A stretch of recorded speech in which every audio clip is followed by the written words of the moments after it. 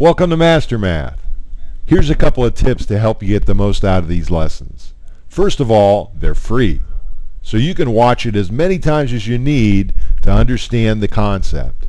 Secondly, if I cover something and it's confusing to you still, hit your back button and look at it again.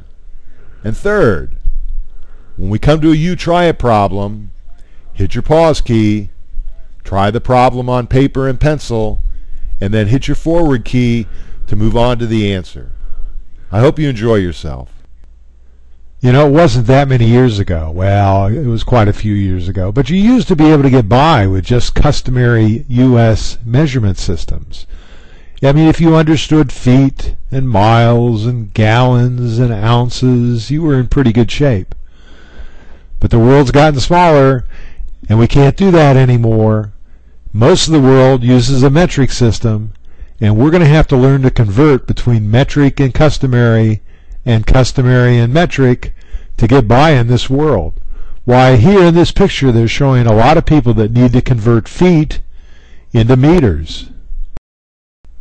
Well, fortunately, most of you are not going to have to memorize all these conversion factors, because in most states they give you a reference sheet that gives you conversion factors. What you're looking at is a portion of the Florida Comprehensive Assessment Test reference sheet, or FCAT reference sheet. And you can download a copy of the FCAT reference sheet from mastermath.info. But I'm going to include at least this portion on all the slides, so you won't have to memorize the conversion factors. You're just going to have to understand how to read them. And they're not that hard. For instance, it says right there that 1 inch equals 2.54 centimeters. 2.54 centimeters equals 1 inch. And over here it says 1 pound equals 0.454 kilograms. And up here it says 1 cup equals 0.24 liters. So if you had 2 cups, you'd have 2 times 0.24 liters, or 4.8 liters. Over here we've got 1 meter equals 3.28 feet. And you'll notice that up here we're going from U.S. customary to metric. And down here we're going from metric to U.S. customary. And you're going to see it's pretty easy to use this. For instance, let's say we had 6 miles and we needed to know how many kilometers it equaled. Well, we go down to our chart and we're trying to convert miles to kilometers, so it's customary to metric.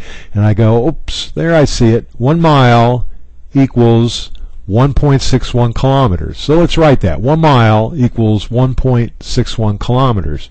But I don't want to know what 1 mile equals. I want to know what 6 miles equals. So I got to take that 1 mile and multiply it by 6 to get it to equal 6 miles. But if I'm going to multiply the left side of the equation by 6, I better multiply the right side of the equation by 6, or it'll no longer be an equation. It'll be something that's unequal. So I multiply 6 times 1 mile, and that equals 6 times 1.61 kilometers. And then I work out that math, and I got 6 miles equals 6 times 1.61, or 9.66 kilometers. 6 miles equals 9.66 kilometers. How about this one? Which is greater, 12 ounces or 300 grams? Well, we're comparing apples to oranges, and we need to compare apples to apples. So we either need to convert our 12 ounces into grams, or we could convert our 300 grams into ounces. Well, let's go ounces to grams. And if I'm going to go ounces to grams, that's customary to metric, so it's going to be in the top portion of this. I got 1 ounce equals 28.35 grams. So 1 ounce equals 28.35 grams. But I don't want 1 ounce, I want 12 ounces. So I got to multiply both sides of the equation by 12. And when I do that, 12 times 1 equals 12 ounces, and 12 times 28.35 equals 340.1.2 grams. So 12 ounces equals 340.2 grams. 340.2 grams is greater than 300 grams. So 12 ounces is greater than 300 grams. Which is faster, a cheetah which can reach speeds of 70 miles per hour, or an antelope that can run as fast as 98 kilometers per hour? Well, in order to compare these, I got to either change my miles to kilometers or my kilometers to miles. Let's go with the kilometers and change them into miles. I can see down here that a kilometer equals 0.62 miles. A kilometer equals 0.62 miles. But I want 98 kilometers, so I got to multiply both sides of the equation by 98. And I end up with 98 kilometers equals 98 times 0.62 miles, or 60.76 miles. There's another way we could do this problem that's pretty elegant, and some of you may find it confusing, and if so, just go back and use the other method. But for others of you, I think you may find this a little bit easier to do and a little bit more powerful tool. We know that 0.62 miles equals a kilometer. It says that right down there. It says 1 kilometer equals 0.62 miles, but if 1 kilometer equals 0.62 miles, then 0.62 miles equals 1 kilometer. And I can rewrite that 0.62 miles equals 1 kilometer as 0.62 miles per 1 kilometer. For each kilometer there is 0.62 miles. And this equals 1 because this equals this. So I could put 1 kilometer, I could replace that 0.62 with 1 kilometer, and I have 1 kilometer over 1 kilometer, and anything divided by itself is 1. So 0.62 miles over 1 kilometer just equals 1. Now, I know that the antelope runs 98 kilometers per hour. So I'm going to put that down there, 98 kilometers per 1 hour. And then I'm going to multiply that times this ratio right here, the conversion factor for miles to kilometers, 0.62 miles per 1 kilometer. And I was careful when I set this up to make sure I had kilometers on the bottom over here and kilometers on the top over here, because I want them to cancel each other out, which they do. And you see, I'm multiplying by 0.62 miles per 1 kilometer, but that equals 1. So if I multiply this by 1, it's still 98 kilometers per 1 hour. Now, the kilometers cancel each other out, and when I combine this expression, I've got 98, that's not there anymore, times 0.62 miles, so 98 times 0.62 miles, and at the bottom my kilometers were gone. I got 1 times 1 hour, which is 1 hour. Now I got 98 times 0.62 miles, which equals 60.76 miles per 1 hour. 60.76 miles per hour. So again, the cheetah's faster. Now you try this one. Hit the pause button, do the problem, and then hit the forward key to move on to the answer.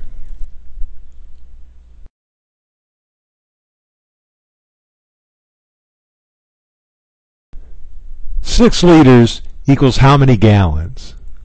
Well, let's find the conversion factor, and we're going from liters to gallons. That's from metric to customary. So we're going to be down here in the metric to customary section. And I can see over here that 1 liter equals 0.264 gallons. 1 liter equals 0.264 gallons. But I want 6 liters. So I got to multiply that 1 liter by 6. And if I multiply the left by 6, I got to multiply the right by 6. So 6 liters equals 6 times 0.264 gallons, or 1.584 gallons.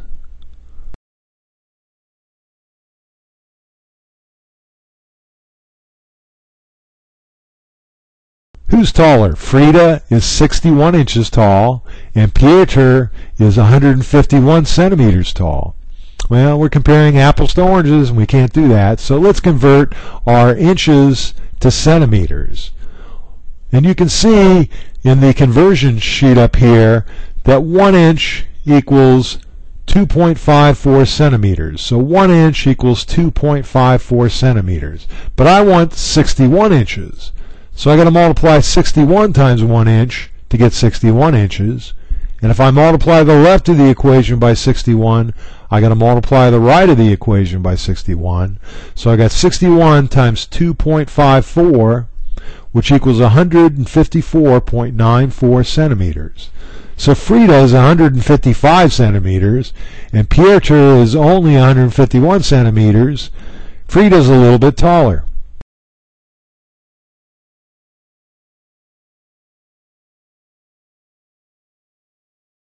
This is a tough one, and if you didn't get it, listen to me real closely, and then maybe you can go back and try this one again. Because if you understand this, you've really mastered the lesson today.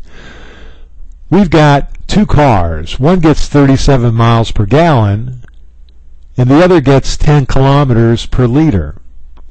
In the first case, we've got customary over customary, miles over gallons, miles per gallon. In the second case, we've got metric over metric, kilometers per liter, or kilometers over liter. Well, bear with me and follow me through this one, and I think you may understand it. We know that car A gets 37 miles per 1 gallon of gas. And we've got two things to convert. We've got miles that we want to convert to kilometers, and we've got gallons that we want to convert to liters. So let's work on the miles first. What's our conversion factor for miles to kilometers? Well, it's 1 mile per 1.61 kilometers. Now, I want to have my miles on the bottom of this equation, so my miles cancel out my miles. So I'm going to write it this way: 1.61 kilometers per 1 mile. We know that that's true. 1.61 kilometers equals 1 mile. Now I got a gallon to convert, and the gallon's on the bottom of this fraction, so I'm going to want it on the top of this fraction. And what's my conversion factor? Well, 1 gallon equals 3.785 liters. So I've got 1 gallon per 3.785 liters. Now you remember that this equals 1 because 1.61 kilometers equals 1 mile. So I got something over something that equals it, that's 1. And this is also 1. So if I multiply this times this, I'm multiplying it by 1 and I haven't changed anything. And the same's true of this. So that's what we're going to do. I got 37 miles per 1 gallon, and I'm going to multiply it times 1.61 kilometers per 1 mile, and then I'm going to multiply it again times 1 gallon per 3.785 liters. Now, the first thing I do is get rid of these measures that I'm trying to get rid of. My miles down there cancels out my miles up there. My gallons up here cancels out my gallons down there. And on the top I'm left with 37 times 1.61 kilometers times 1, but that's not going to affect anything. So I got 37 times 1.61 kilometers. And on the bottom, I've got just a 1 there, so it doesn't do anything, times 1, so it doesn't do anything. But over here I got 3.785 liters. So, 3.785 liters. Now, I got to multiply 37 times 1.61, and I get 59.57 kilometers per 3.785 liters. But I don't want this, I want a unit rate. I want to convert this to kilometers per a single unit. So I've got to divide that by that, and I end up with 15.74 kilometers per liter. Well, now it's time to test your skill. Go to www.mastermath.info and download the worksheet Converting Measures Between Systems. And when you finish that, go back and try the quiz on converting measures between systems. See you again soon.